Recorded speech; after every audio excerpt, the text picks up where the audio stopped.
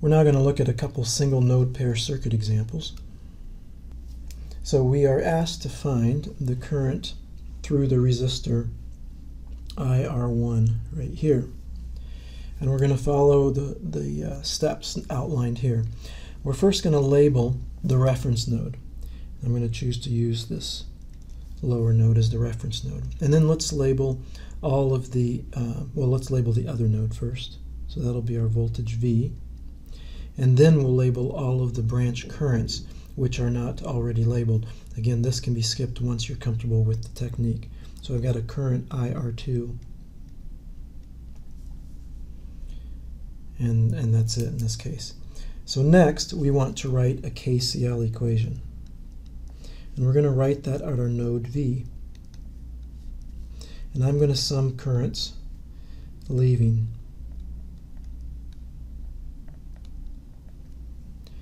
So we have 2 amps leaving through the left source. We have IR1 leaving. We have IR2 leaving. And we have minus 0.5 amps leaving. That all sums to 0. We now need to express our currents through R1 and R2 in terms of the voltage across them.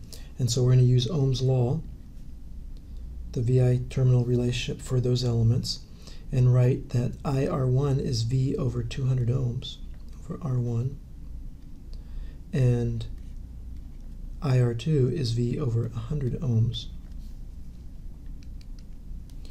We now rewrite our equation where we have 2 amps plus 1 over 200 plus 1 over 100 times V minus 0.5 amps.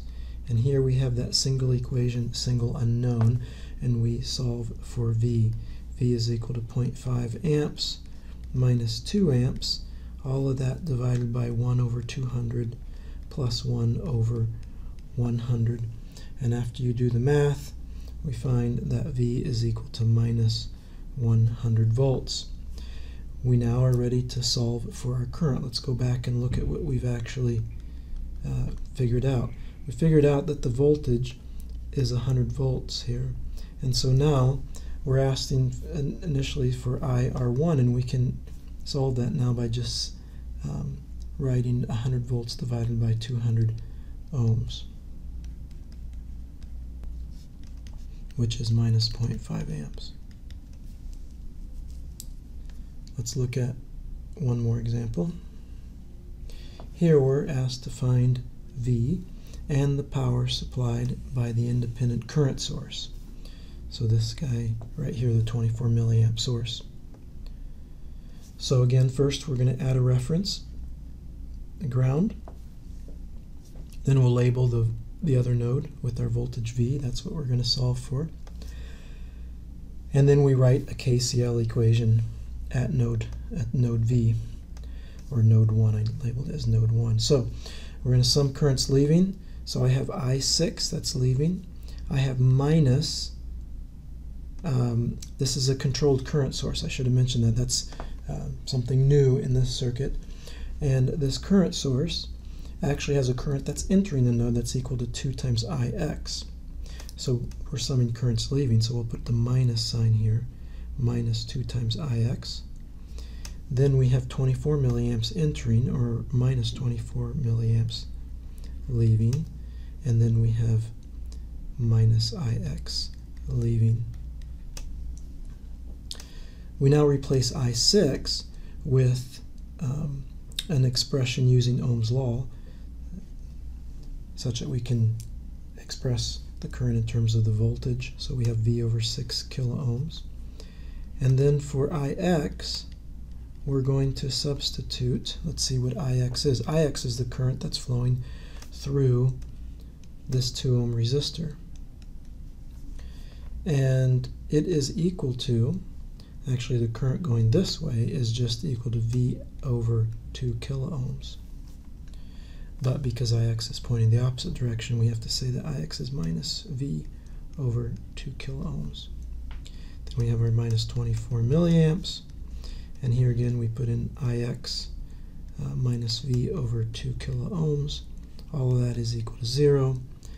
And we do the math on that, and it results in a voltage of 14.4 volts.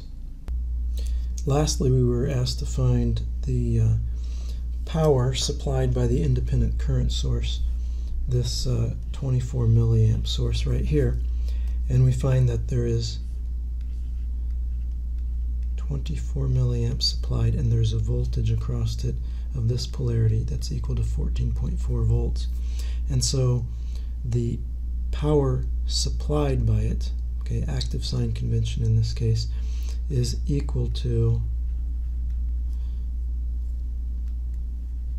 supplied by, okay, by source is equal to 24 milliamps times the 14.4 volts, which is the 346 milliwatts.